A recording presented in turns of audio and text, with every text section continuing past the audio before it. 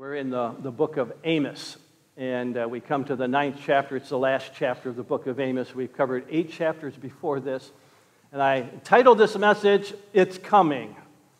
That almost sounds like a disaster movie title, doesn't it? I mean, the tornado is coming, the tsunami is coming, the asteroid or the comet that's going to hit the earth and destroy everybody on the planet, it's coming. Isn't that what that title sounds like? Well, it's pretty close. Because he says, destruction is coming. Now listen, he has been warning us from the very first chapter. The second verse says, the Lord roars from Zion. In the 3rd chapter, he tells us, does a lion roar when there is no prey? What he's saying here is that there is impending judgment, destruction coming to Israel. We move to the 2nd chapter. He says, hey, there's fire ahead. He identifies the surrounding nations around Israel, and he says, the Lord is going to send a fire to consume them. Whoa. And the fire is judgment. You move to the 4th chapter. I know I'm skipping some chapters. I don't want to rehearse the whole book all over again. You go to the 4th chapter. Wow, that was a strong amen, too. You go to the 4th chapter, and the warning is, prepare to meet your God. I want to pause for a moment and just ask you right now, this is a question you need to ask yourself. Am I prepared to meet Almighty God? Boom. Powerful question. We move to the 5th and the 6th chapter, and he's got a series of woe. Woe. He says woe, and his expression is woe. I'm doomed. I mean, by golly, he's been warning the nation Israel. Then last week we saw in the 8th chapter, he said, listen, the nation is ripe for judgment. And I asked just a very simple question. I never gave the answer to it. I said, after outlining how Israel was ripe for judgment, I simply asked, is America ripe for judgment? And you were nodding your heads.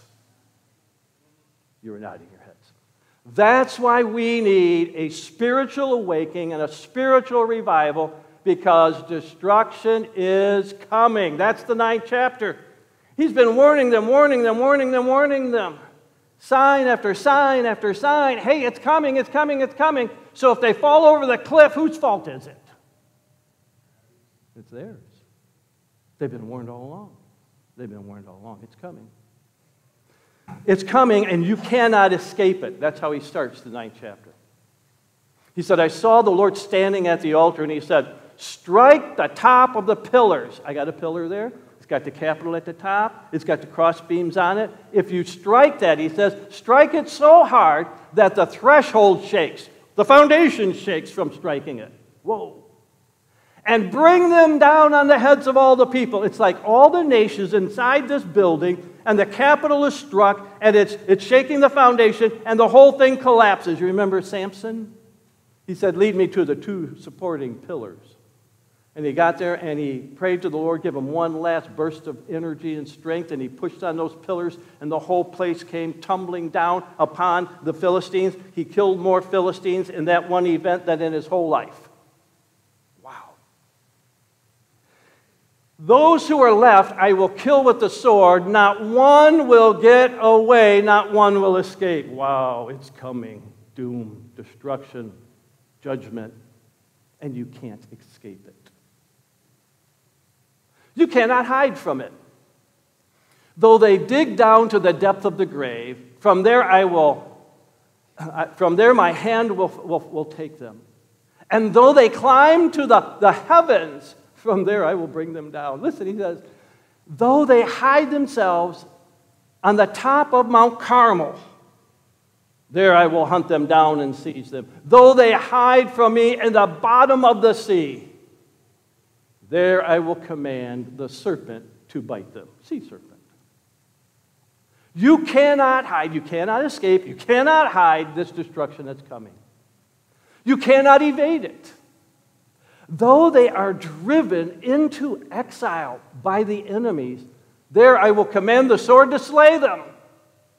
I will fix my eye upon them for evil. Wow. The Bible doesn't teach that God is the author of evil. The concept here of evil is calamity. They're going to have a calamitous end. My eye is fixed upon them because it is coming, and it is not for good. It's not for good. You cannot withstand this destruction that's coming.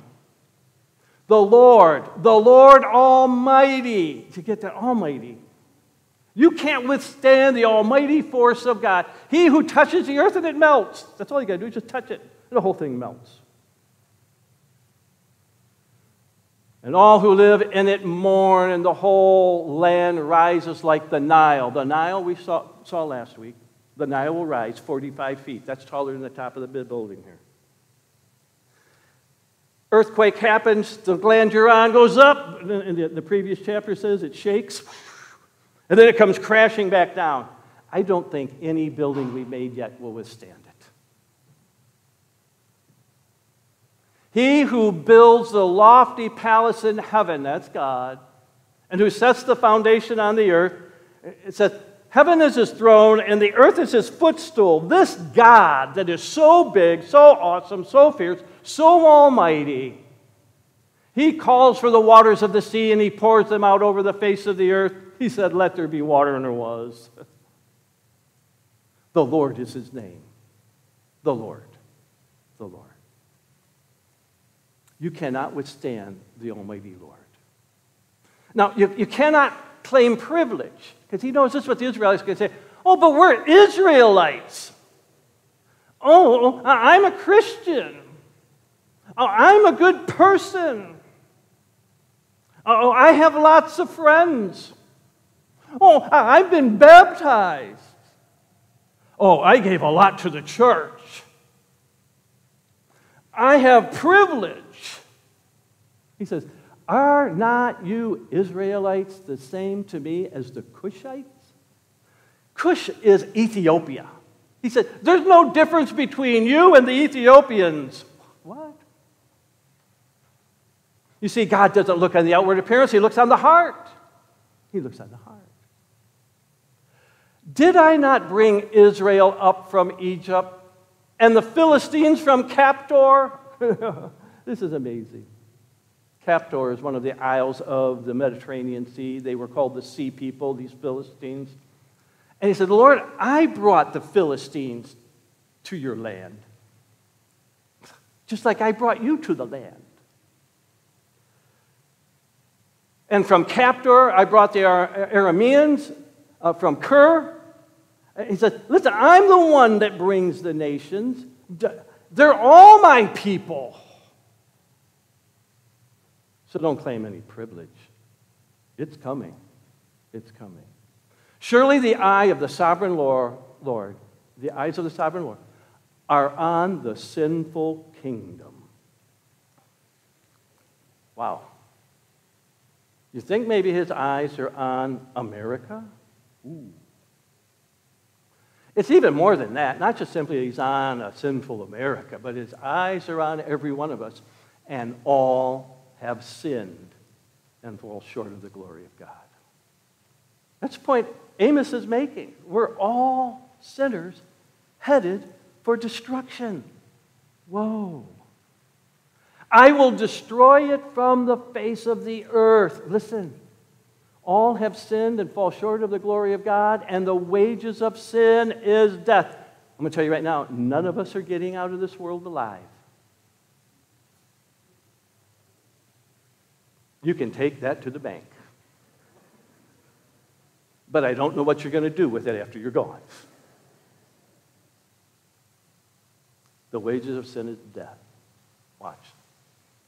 How shall we escape if we ignore such a great salvation? Let me ask you, he's been telling us here, it's coming, it's coming, it's coming, it's coming, it's coming, it's coming.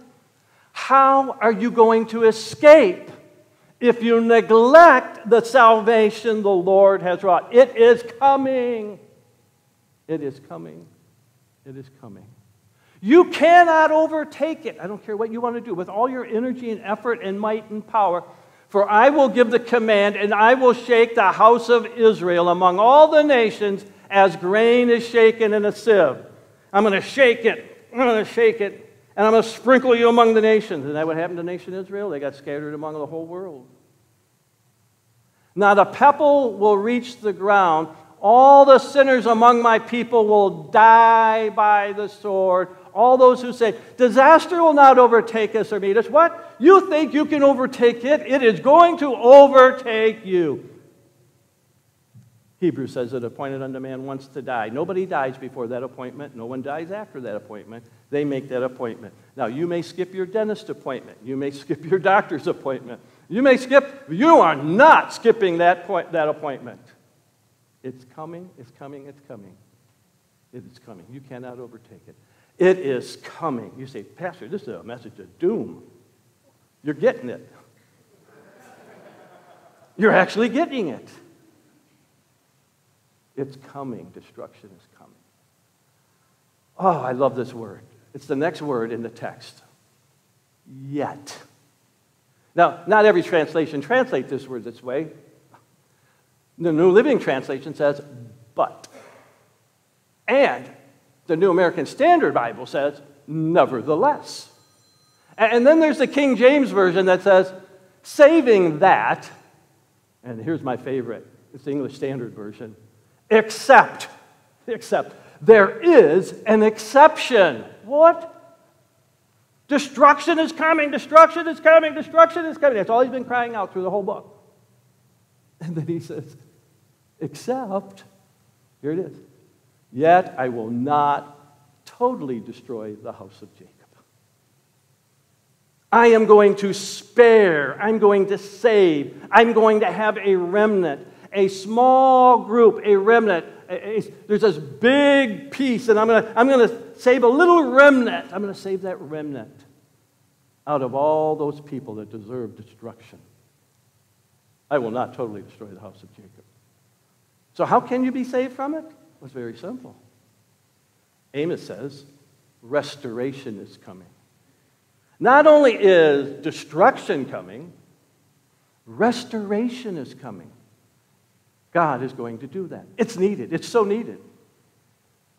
In that day, I will restore David's fallen tent. Now, David was the first king of Israel. Okay, he's the king of Israel. Saul was, but he was a wicked king, and then David was the good king. And God made a promise to David that he would establish his throne and his house forever, and that is fulfilled in the Lord Jesus Christ, because he is of the seed of David, and he is the King of all kings and Lord of all lords. But it needs to be restored because David's kingdom was divided and split after him. The northern 10 tribes became the nation Israel. The southern 2 tribes became the nation of Judah. It got split.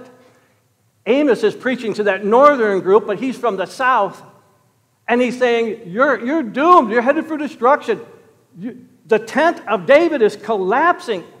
I feel sorry for this poor guy in that tent. It's fallen down upon him. And that's what he's been saying. It's needed because the tent has fallen. The nation Israel, the northern kingdom, went into captivity by Assyria in 722 BC. The southern kingdom, through Nebuchadnezzar and the Babylonians, in 586 BC. They were carried away. The tent collapsed. It was gone. No more kings. No more kings. They never had another king until King Jesus arrived. The tent was fallen. Here he describes, it needs to be restored. I will repair its broken places.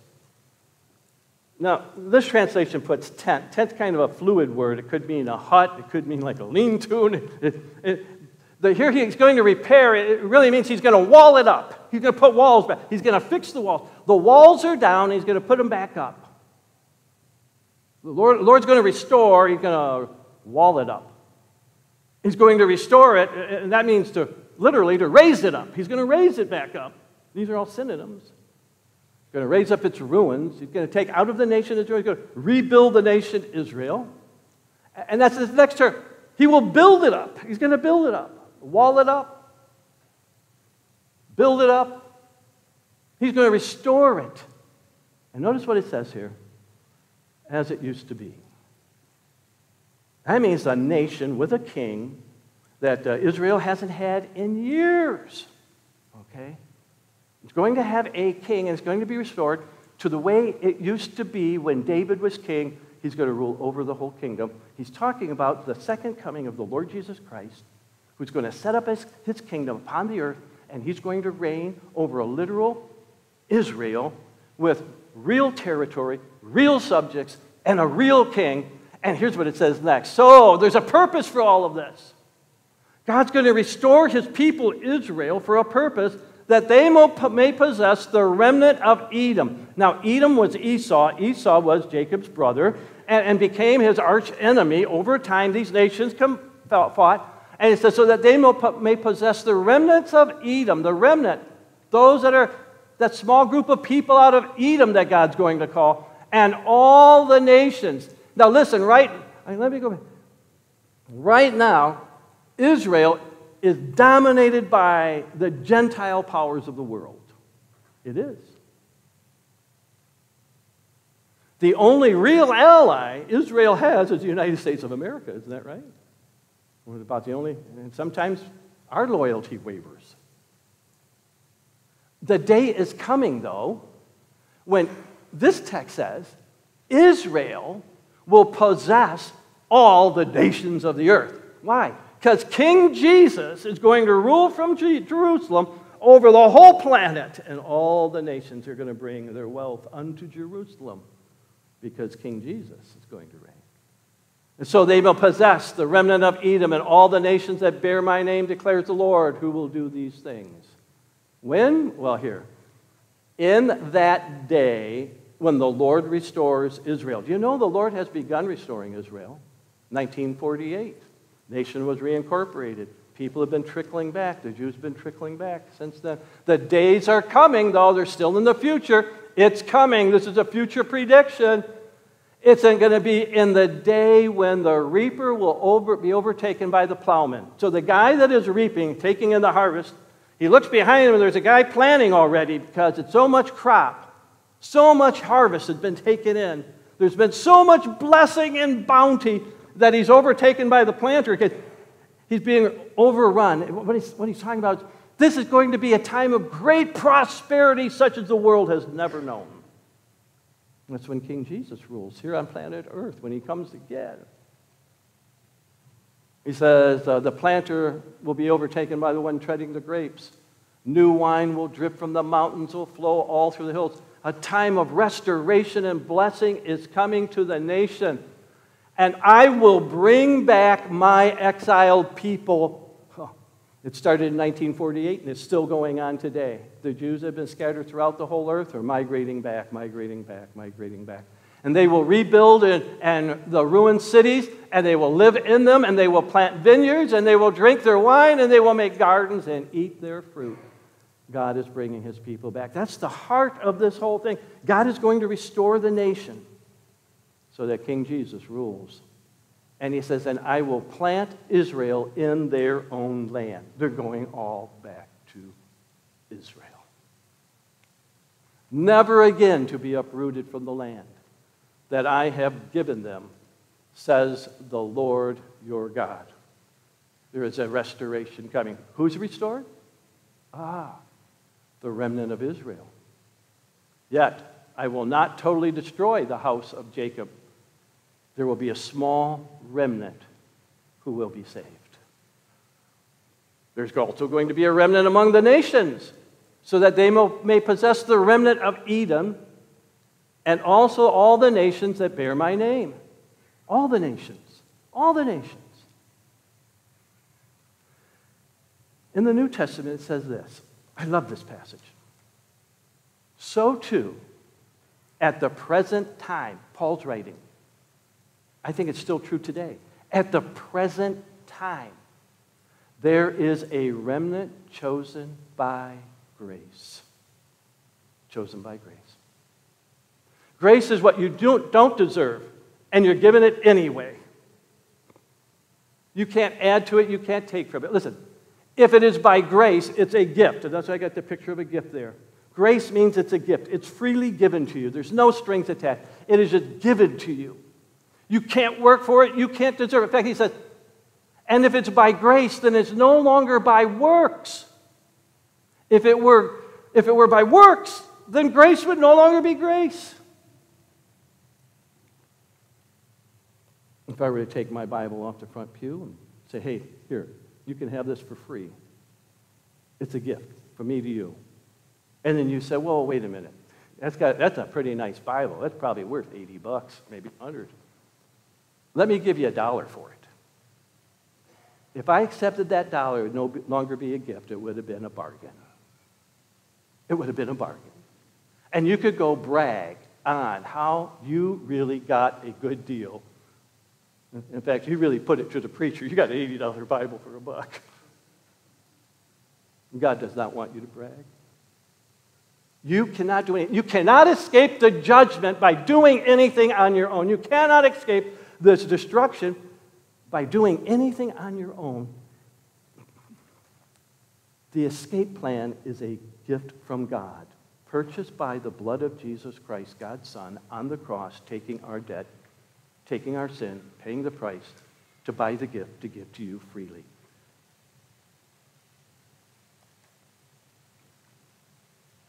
This matter came up at the Jerusalem Council, Acts chapter 15. Early church gathers together because they got a problem. The Pharisees, right-wing extremists in the religious party of the Jews, stood up and said, the Gentiles must be circumcised and required to obey the law of Moses in order to be Christians. They've got to convert to Judaism. They've got to do these ceremonial works. It's kind of like saying today, you've got to be baptized to become a Christian. You've got to be a church member to get to heaven. No, it's not true. It's not true. But that's what they were trying to impose upon the Gentile believers who came to faith. Now watch this. Watch this. Peter addressed them. He says, no, you got it wrong. We believe it is through the grace of our Lord Jesus that we are saved. Not by keeping the law. Not by circumcision. Not by baptism, not by church membership, not by giving offering, not by being a good person.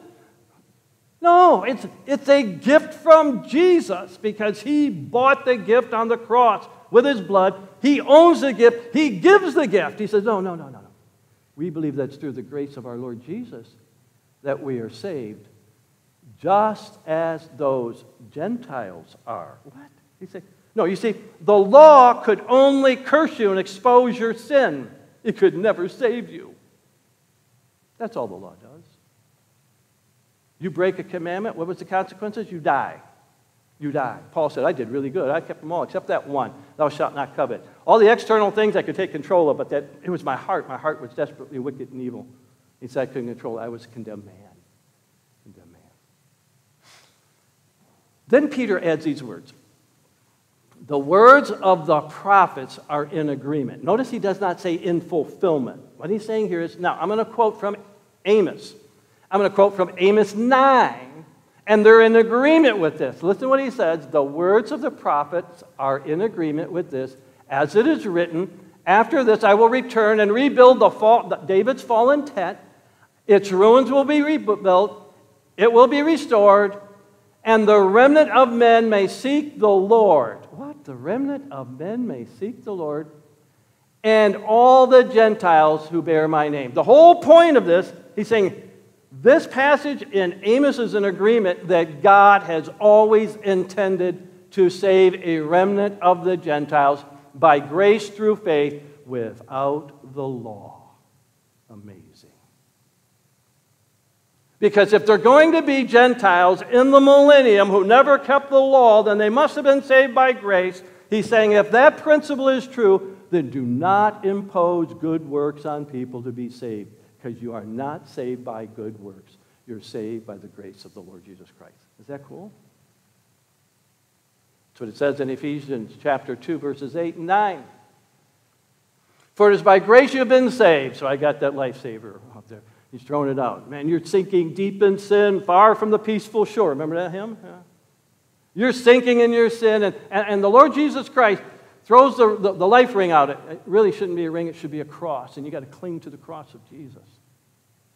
It's by grace that you have been saved Through faith. You've got to go through the doorway of faith. It's the only way to take hold on the salvation that God has, to be a part of the remnant, to avoid what is coming, the destruction that is coming. He says, this is not from yourself. You can't produce it. You can't do it. It is the gift of God. That's the only way you can be saved. You don't work for it. You just receive it. You just receive it. You accept that Jesus is the Christ, the Son of the living God. You believe in him, that he died on the cross for your sins, so you admit you're a sinner. And you believe that God raised him from the dead. Because when you believe that, the Bible says you were saved by grace through that faith. Then he adds, just so you get this, it's not by any work that you do. That's the hardest part. Everybody wants to save themselves. They say, I'm going to do more, I'm going to do enough good to outweigh my bad. You can't do that much good. It took the death of Jesus Christ to pay for that price. Then he adds a final line, so that no one can boast. You cannot brag about being saved. You can't. I can't go around patting myself on the back. Good job, Dan. You believed. It's all been of grace. It was a gift that he gave me that I would even believe and be saved. It's all of God. You don't brag. You get burdened for those who are not saved. So what do we learn? What do we learn from this passage in Amos? We learn it's coming. It's coming. Destruction is coming. For the wages of death, the wages of sin is death. It's coming. As I said, none of us get out of here alive, and none of us takes anything with us. You've never seen a hearse with a U-Haul trailer behind it. You cannot take anything of your good works with you. You can't. You can't. Restoration, though, is the second part of that verse. You see, the whole Bible's about this. Destruction is coming, but God has made a plan to restore you. But the gift of God is eternal life in Christ Jesus our Lord. In fact, in Gospel of John, the 3rd chapter, we find a famous verse, John 3:16. Just a couple verses later, 18, John writes this, whoever believes in him, Jesus Christ, is not condemned. I love that. But the second part says, but whoever does not believe stands condemned already because he has not believed in the name of God's one and only Son. It's right there. Amos's message is right there. Right there. You go to the end of the chapter and it says this, whoever believes in the Son has eternal life. It's a possession. I possess it. I believed as an 8-year-old child, I believed in Jesus Christ as my Savior. I received eternal life. I have it. I have it. But whoever rejects the Son will not see life, but the wrath, God's wrath, remains on him. Wow. Jesus himself says this in the Sermon on the Mount. Enter through the narrow gate. What's the narrow gate? It's the faith gate. Just believing in Jesus as your Savior, making him your personal Savior, admitting you're a sinner, accepting him, and say, Lord, I know that you bled and died, you took my place. You receive him, you make him your Savior, your Lord. You enter in through that narrow gate. Because listen, for wide is the gate of the world.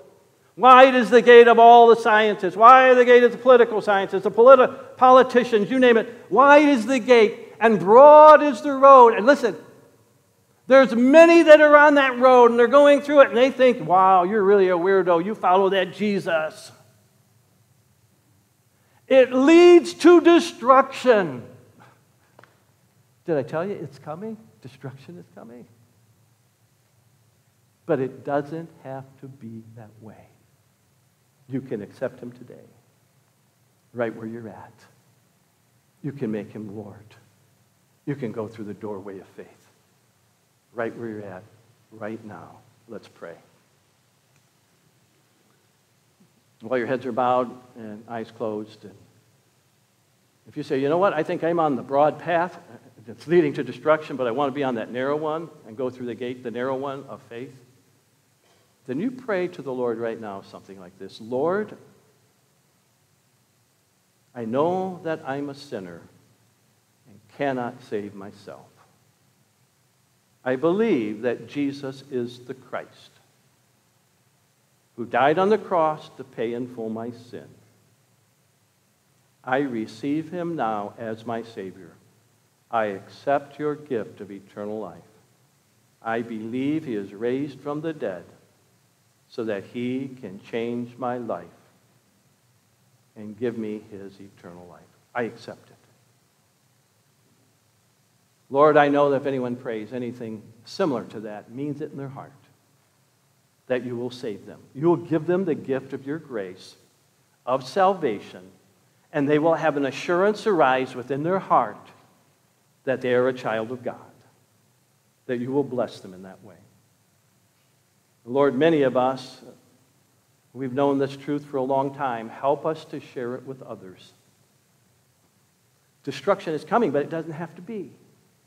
Lord, help us to share that they can avoid it, they can escape it, not by what they do, but by accepting what Christ has done. Lord, we pray for revival in America. And start it with us, sharing our faith, we pray. In Jesus' name, amen.